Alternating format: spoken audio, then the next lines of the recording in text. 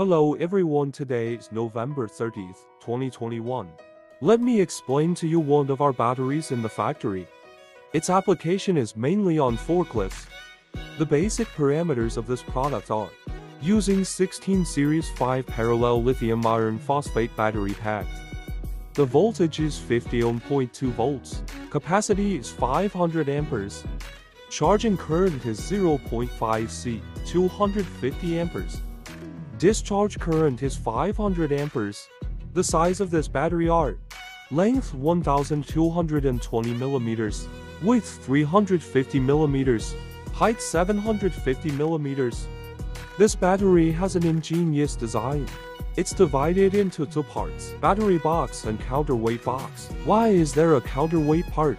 Because the original forklift uses lead-acid batteries. Lead-acid batteries are very heavy. After changing to lithium battery, if there is no counterweight, the forklift's center of gravity will be unstable, easily rolled over when braking. The battery is 228 kilograms. There are rings on both sides, can be taken out. Counterweight box is about 822 kilograms. The two parts can be separated. Take out the battery first when installing, then put the weight box in, because the whole is more than 1 ton.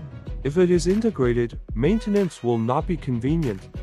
Here are the details of this product's design.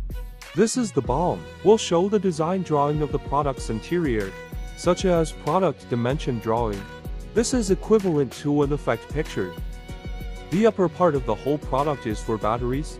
The lower part is the iron block for counterweight, including some definitions of REMA connector. Flowchart of supply control for battery manufacturing. Now let's look at the specific details of our product. This port is a manual charging port. REMA interface with communication function. The other is an interface for automatic charging and discharging. The wire is thicker, can support a continuous current of 500 amperes. The communication port here. Need to use the communication line we configured through the host computer to view battery information.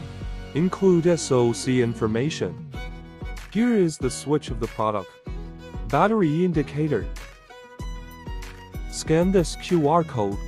We can also use the mobile phone. Check some simple battery status.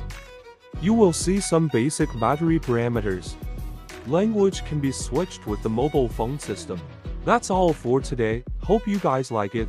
We will show you inside of the battery in the next video.